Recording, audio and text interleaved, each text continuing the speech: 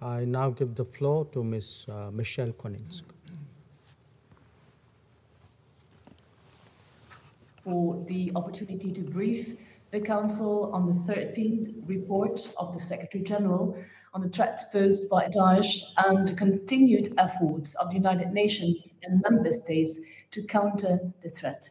I'd also like to thank Under Secretary General Voronkov for his overview of the report and to commend both the United Nations Office of Counter-Terrorism and the Analytical Support and Sanction Monitoring Team led by Mr. Edmund Fitton-Brown for their invaluable contributions to the report.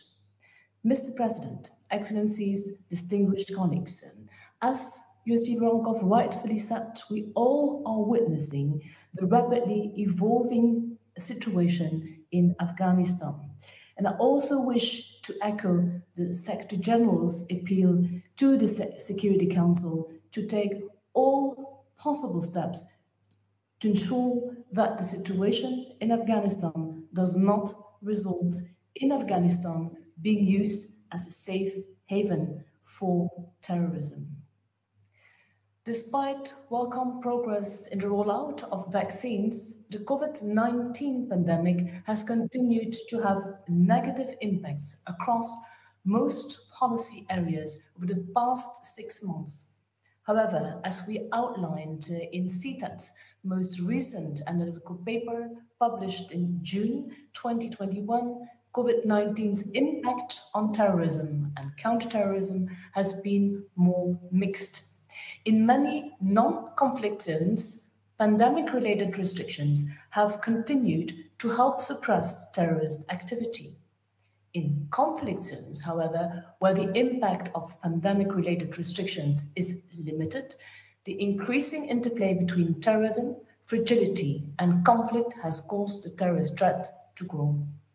Indeed, Daesh and its affiliates continue to pose a significant threat in West, East and Central Africa and Afghanistan, while simultaneously prioritizing their efforts to regroup and research in Iraq and the Syrian Arab Republic.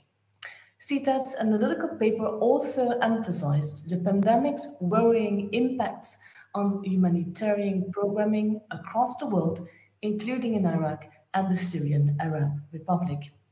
We continue to be concerned by the dire situation faced by these individuals, mainly women and children with presumed links to Daesh. Through the virtual component of the Counterterrorism Committee's recent hybrid assessment visits to both Iraq and to member states from which FTFs had traveled to the conflict zones, CTED has continued to monitor compliance with the relevant Security Council resolutions.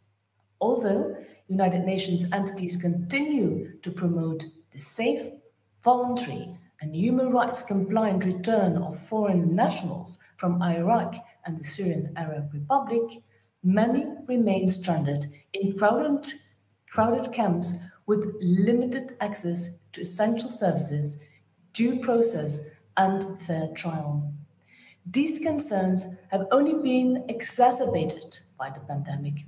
Secretary General's report highlights violence in the camps and forced disappearances and other human rights abuses as serious concerns, in addition to the forced returns, the prevention of return, and the discriminatory treatment of families with a perceived link to Daesh. Further efforts are needed to create conditions under which social cohesion can be promoted and further Daesh violence prevented while ensuring respect for human rights and the rule of law.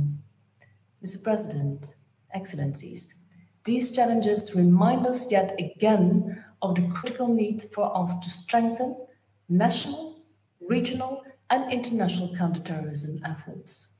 In this regard, I welcome the discussions held during recent hybrid assessment visits conducted for the Counterterrorism Committee of the Security Council, the 2021 Counterterrorism Week, and its side events and new threats and challenges, and how best to marshal our collective efforts to address them. I also welcome the Counter-Terrorism Committee's approval of the revised overview of implementation assessment and the electronic detailed implementation survey in March 2021, which were developed by CTED in accordance with Resolution 2395. These new analytical tools will help CTED to improve our monitoring of the implementation of relevant Security Council resolutions by member states in a timely manner and will enhance CTED quantitative and qualitative analytical capacities and capabilities. They are also expected to support member states' efforts to adopt comprehensive and integrated counterterrorism approaches. It's also important to reflect on other examples of progress made over the past 6 months. Criminal justice responses, international judicial cooperation, and the development of comprehensive and tailored prosecution, rehabilitation, and reintegration strategies have continued to be significant priorities for CTED and many of our UN partners. CTED, in cooperation with the United Nations Office on Drugs and Crime and UNOCT, has supported efforts to increase cooperation in investigations and prosecutions at the national and local levels in Nigeria and the Lake Chad Basin. In March, CTED, UNOCT, and UNODC jointly held a regional workshop that promoted gender-responsive approaches in PRR strategies in the Lake Chad Basin. There has also been welcome progress in the development of good practices in international and regional counterterrorism cooperation, including in relation to judicial cooperation, mutual legal assistance, and extradition in terrorism cases. CTED and our partners further supported the Maldives and the Philippines on the use of the internet and social media in counterterrorism investigations.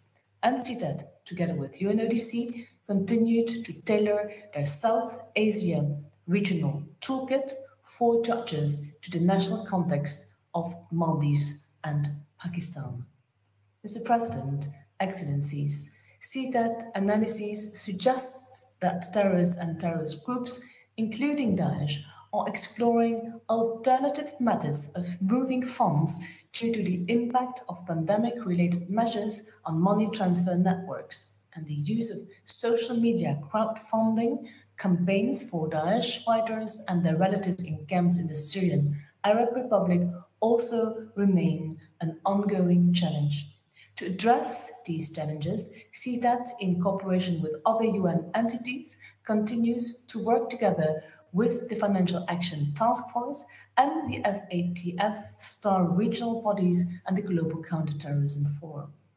And due to the terrorism financing risk associated with the illicit trade in natural resources, CTED, together with the UN Counterterrorism Center, supported the Eastern and Southern African Anti-Money Laundering Group in implementing its regional operational plan for combating the financing of terrorism.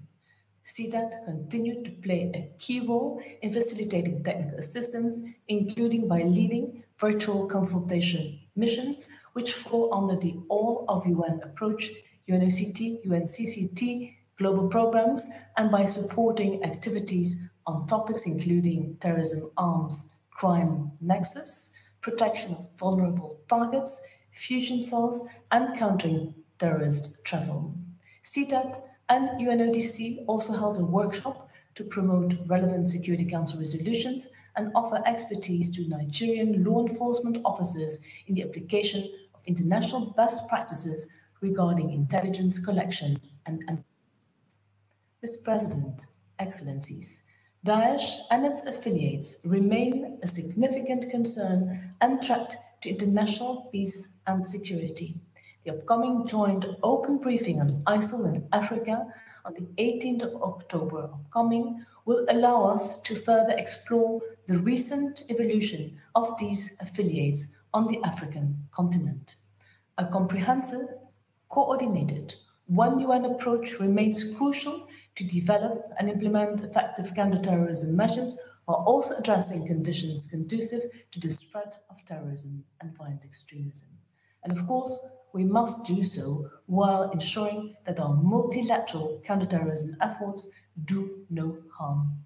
In closing, I would like to express my hope that the forthcoming CTC special meeting on the 20 years of anniversary, the adoption of resolution, landmark resolution as set by Mr. Voronkov 1373 on the 13th of September 2021, will serve as a forum for further enhancing and strengthening our multilateral counterterrorism efforts. I do thank you, Mr. President.